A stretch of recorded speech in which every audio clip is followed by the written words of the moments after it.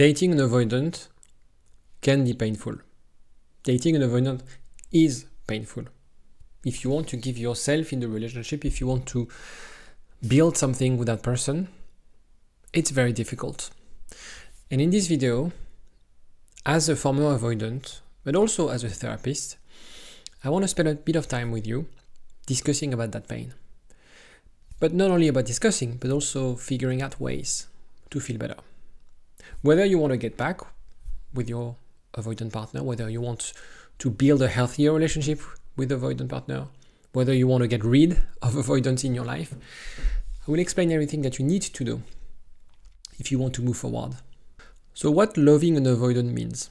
I'm going to start with a quote from the book Attached from Dr. Levin and Dr. Heller. What avoidance creates, the dynamic of a relationship, is emotional disconnection. And when you think about it, when you want to be in a relationship, in a healthy relationship, the only thing that matters is how can you create emotional connection. And so when we can't get this emotional connection, what happens is that we are triggered. We are triggered because that's triggering an attachment wound around our fear of abandonment. So if you have an anxious attachment style, you have this rooted fear of abandonment. And so when your partner decides to, I need some space, I don't want to discuss those things, I need my time alone, that triggers unconsciously this attachment wound. And when it does, it's very easy to think or have this narrative, this story in your head about your worth. If they reject me, if, for instance, they dismiss that conversation, they don't care. If they don't care, it's because I'm not good enough for them.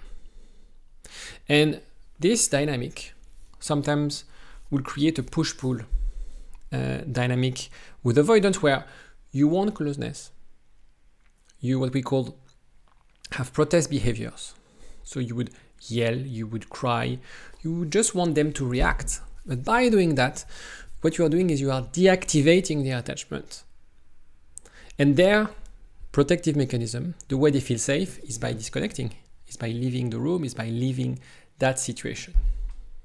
Okay, and you're always like on this push-pull dynamic. And if you, for instance, broke up with your partner recently, most of the time it's because of that. It's because you created that loop of push-pull without managing to make it stop, or maybe having several loops in the past, and that will sort of stretch the relationship too much that at the end it breaks because the other one feels I can't deal with this.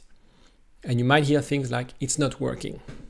I love you, but it's not working, which is a very good sign because it means if it's something that is not working, something you can repair.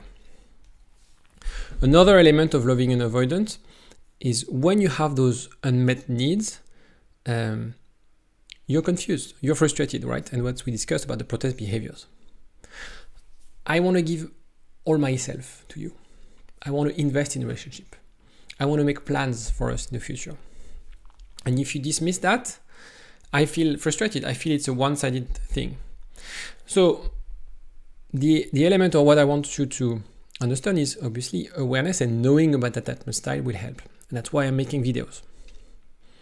Most of the time when I start thinking about a script and writing a video, I'm thinking like, how can I impact people so they have enough insight to feel better right away and have the right piece of information to take the right action.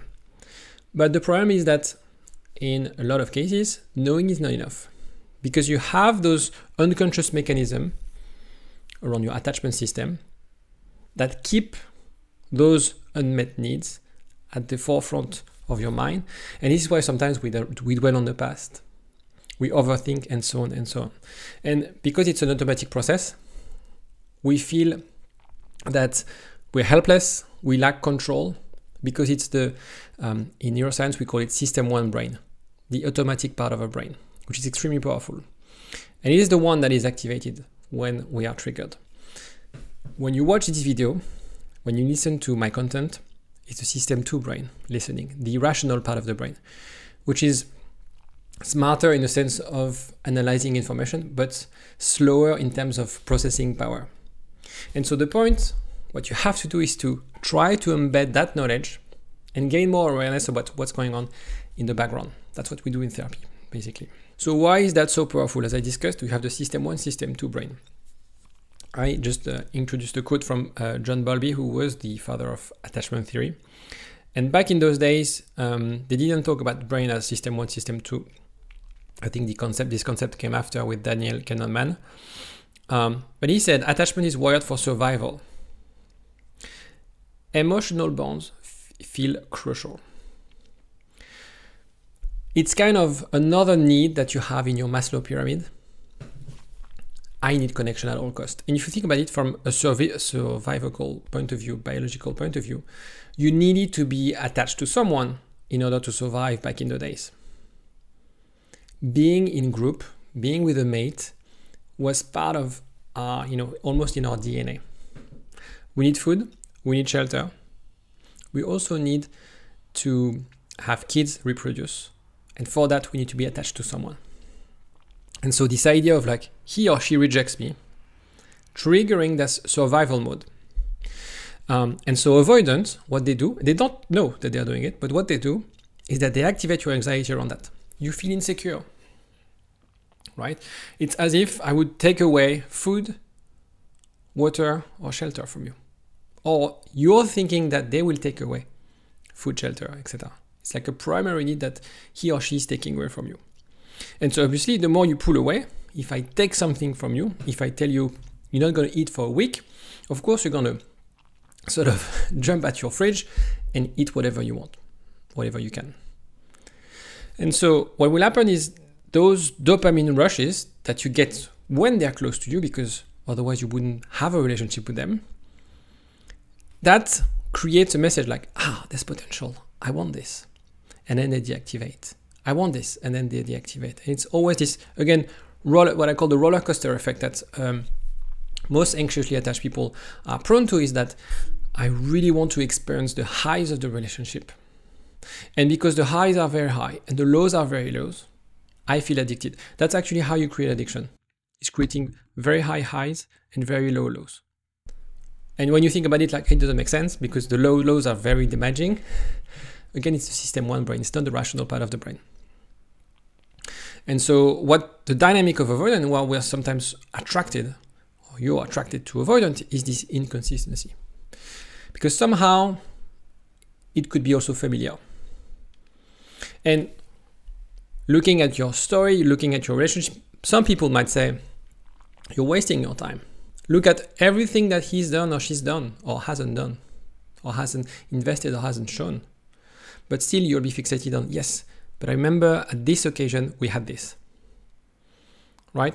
And the intensity of this event is based on the difference between the highs and the lows. And so the challenge that you have to, or the things you have to reflect on as well, is if you were to meet someone secure, wouldn't you fall into the trap of like, it's boring? Because the highs are lower, the lows are higher, but the difference, so the highs will be there and the lows here. The difference, the intensity will be different, will be lower, and you might feel, I'm bored. A lot of people, sometimes they dismiss secure partners because of that. So again, it's food for thoughts. The idea is, again, to gain that self-awareness. Do a relationship inventory. Figure out the patterns. When you do this work, then you can make sense of the situation. What happens is your anxiety wants resolution. We have a problem. I feel upset. I feel sad. I want us to fix it. I don't want us to split. I don't want us to separate. I want us to discuss this. But it's something you can't get with an avoidant. Because when it comes to intimacy, to vulnerability, they're not comfortable with that. And they will push back. And so that's why sometimes you might end up being in painful or toxic relationship. Not that avoidants are toxic, but you accept being in those situations where you can't get your needs met. And so the point of this video is to understand those patterns and regain control every single day. It's not going to happen overnight, but the point is like insight, knowledge, self-awareness, and every single day I want you to reflect and think like, how can I be stronger, more secure, more confident than yesterday.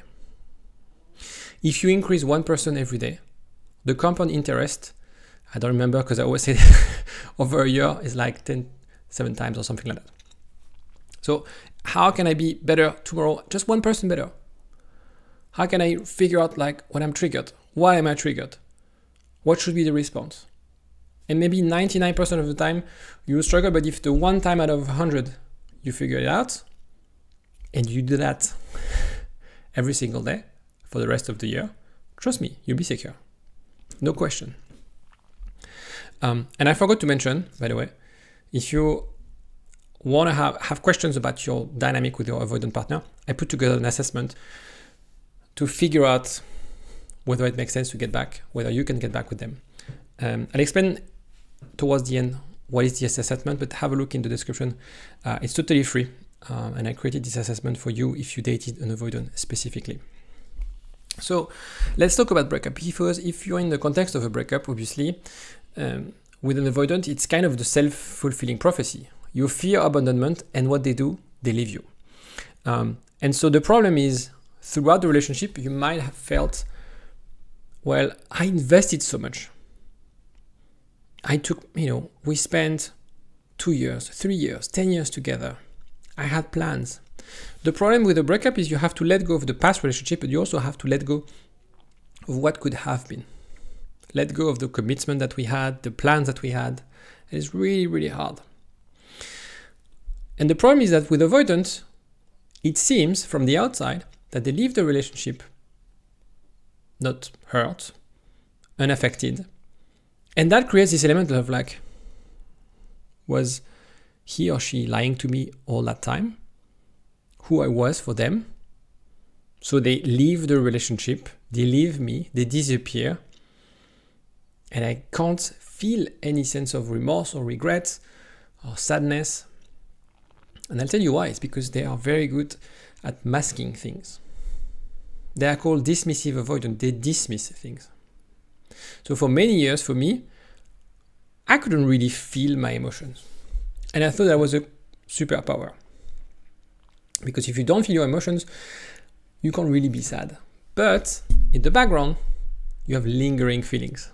You have things that over time might create a lot of problems, of mental health problems, if you don't process your emotions, if you're not in tune with your emotions, because emotions are not bad in themselves. They're just a signal, signaling you where to go, what it means about the situation, your belief system, etc. There's two bad ways to deal with emotions. The avoidant, they will dismiss. They're non-existent. I don't have any emotions. If I don't have any emotion, I can't suffer. Anxious is like, the other bad way to deal with emotions is like, this emotion defines me. I am my emotion. I'm sad, I'm a depressed person. I'm labeling myself with that emotion. They broke up with me, they dumped me, I'm no good. And because I feel this way, I don't feel I'm neither good enough or I'm worthy of love. I'm just a loser, and so on and so forth.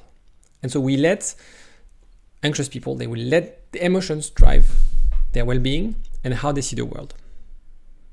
And so what you have to do is to rewire the brain around detachment. There's an element of, and it's a process after a breakup, of taking that step back, readapting your expectations.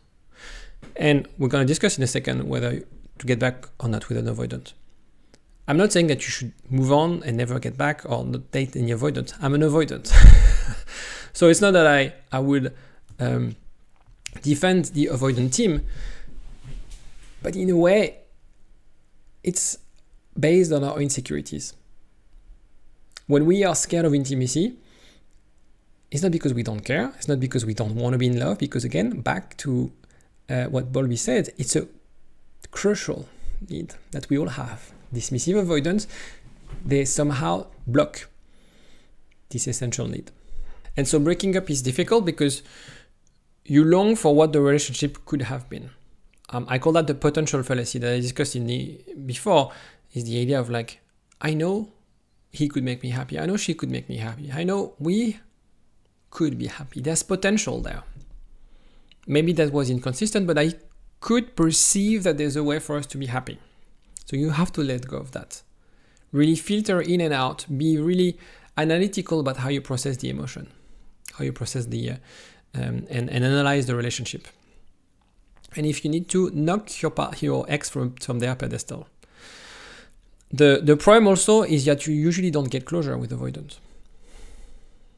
And again, it's not because they don't care, just because it's so hard for them to open up, but also to know what to say.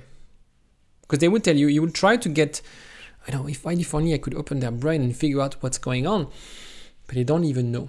Usually they don't even know what to say. And so healing, and we'll discuss in a second, requires you to process that this element of love and frustration, of what you had, what you could have had, of the potential, and recalibrating things. Because right now, if you broke up with your partner, you don't have the relationship. So there's no point thinking about the potential. You have to go back to here and now. And so how can you heal from that? First of all, I think if the one value around this video is like their avoidance, the fact that they left, the fact that they got triggered by your bid to be close or by any form of commitment has nothing to do with you. So if I were to replace you with someone else in the same situation that you had, he or she would probably have reacted the same way because it's their attachment style. It feels like they reject me, but they don't reject you, they reject the relationship. And so the recalibration phase is really about, okay, I don't have my partner to soothe me, I don't have my partner to discuss emotional things or to comfort me, etc. So it's important for you to focus on how you can meet those needs on yourself. Create space. So you have to go no contact after a breakup. It is extremely important, more from the front of helping you to heal, helping you to process those things. If you broke up with your partner and you're still in touch with them, you're going to prolong the healing system and you're not going to actually increase any chances of you getting back together. One element, and it's a study from Dr. Penbaker, I don't know if I pronounce it correctly, that if you want to process complex emotions, journaling is one of the best way to do it. So that's why I do with my clients on WhatsApp. They use WhatsApp as an interactive journal tool, but you can do it on your own. So the point is like, rather than keeping things to yourself, rather than dwelling on the past, take a piece of paper and write it down. Write it down. Don't think about what you write it down. And if you have any question or any prompt that you need, let me know in the comment section and I will give you some prompt. Another way to heal is to obviously reconnect with secure people. This bond that you've lost, this attachment that you've lost, you could also, it's not replace it, but you can, we are social animals. So obviously after a breakup, sometimes we want to isolate ourselves, we want to be alone. But the problem is that you fail to understand that we thrive on social connection. And that's what you did right now is yes, learning more about your situation, but it's also connecting with people. People who care about you, people who value who you are, people who are in your team. Another element as well, if you want to have a structured approach, and that's from Siegel, therapy is the most effective way to rewire attachment response. Again, it's something you can do on your own, but the most effective way is to sit down with a therapist and work through those things. The reason it's more efficient is because it's easier for you to reflect, have a discussion, and also have a structure. It's like anything in life. You can work out, be fit, study, etc. Everything, you can do it on your own, but that requires a lot of willpower and structure and mental toughness, etc. that we usually don't have after a breakup. So for instance, I want to be active. I'm not the most physical person ever. So the way I get to be active is I go to classes so I need to commit and I have to follow someone and I don't have to think like, what should I do? What should be the exercise, etc. It took me a while to figure out, but now I know I can't rely on myself if I want to work out. So I will join classes and I just have to follow the trainer who'll shout at me and push me to do one more set than what I would do if I were doing on my own. Another element as well is to practice mindfulness, not necessarily meditation, but just again reflecting on the thought process, reflecting on your anxiety triggers, and shifting the attention from I should have, I could have, what we had, etc., to the here and now. That's the power of mindfulness. Is like, hold on, I have so many intrusive thoughts. This is why you're anxious.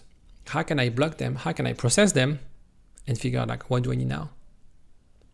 Like after watching this video, okay, what do you need now to feel good?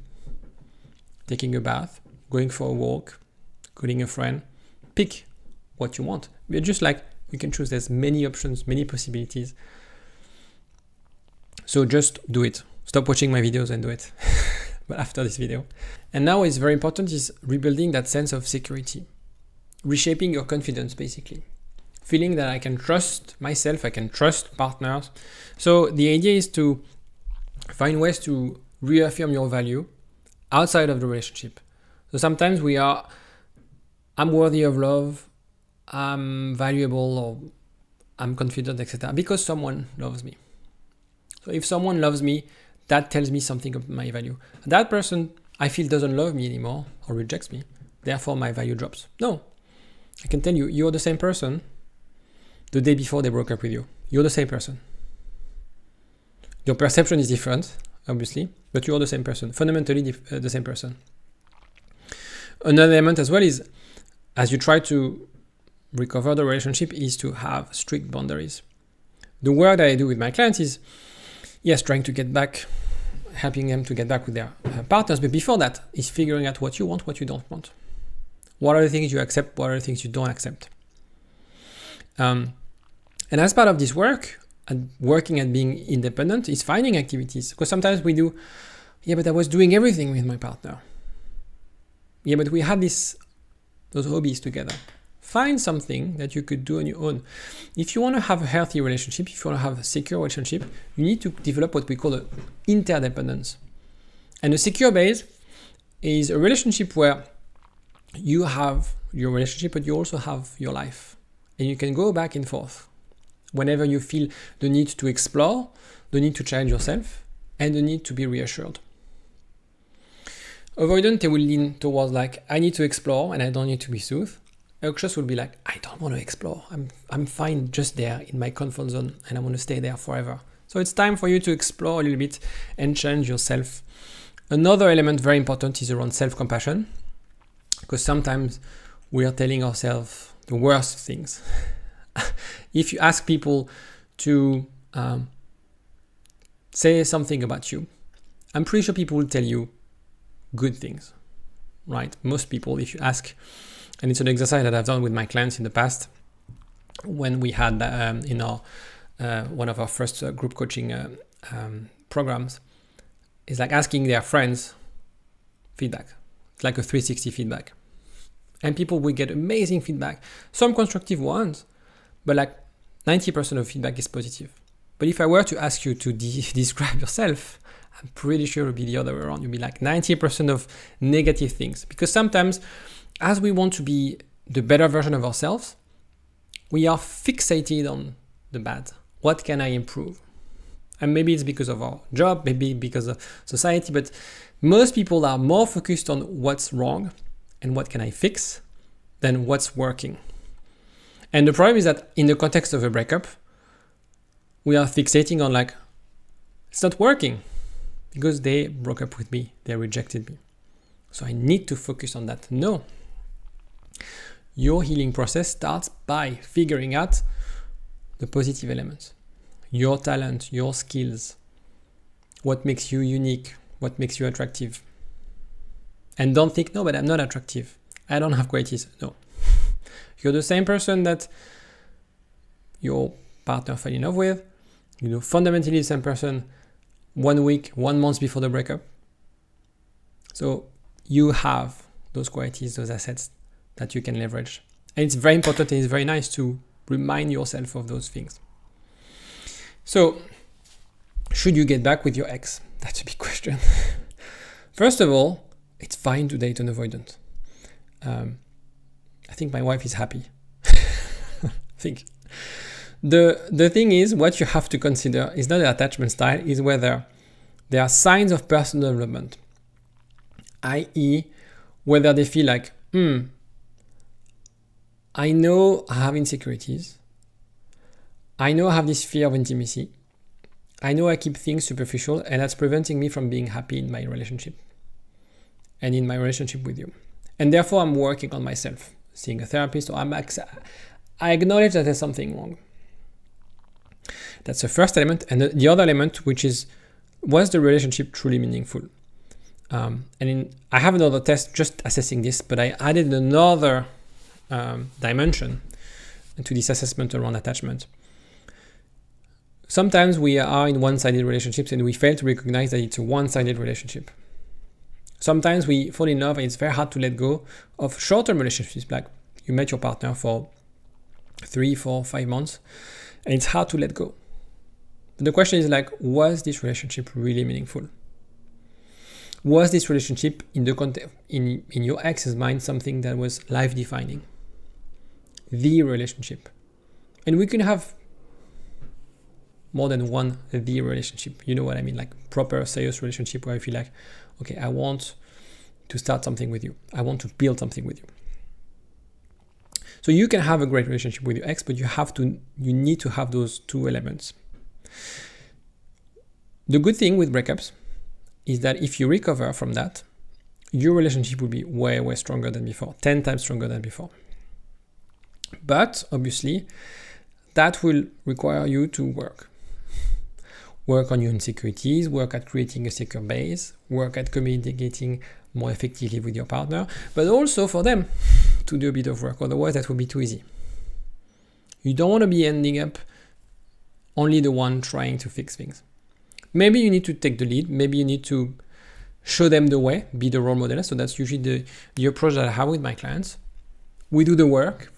We show them what it could be, that another relationship can happen, that it doesn't have to be the same dynamic, it doesn't have to be the same push-pull, the same avoidant, anxious trap. And once you do that, and you create that new secure base, then they get attracted, because what's left of the relationship is only the positive sides. So it's important to assess those 4 elements when you reflect on that, whether you should get back with your ex or not. So as I said, I put together an assessment, letting you which quadrant you are in. Obviously, you want to be in the green one if you want to get back with your ex.